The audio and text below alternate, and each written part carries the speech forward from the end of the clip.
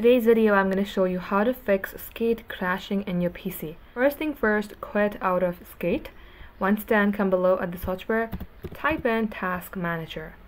Launch your Task Manager, select Services from here, click anywhere, then type in E. If you see anything related with EA or anything related with Skate, go ahead, right click onto it and select Stop. Now once done, for the next step, press Windows and R, then type in %local app data % and then enter.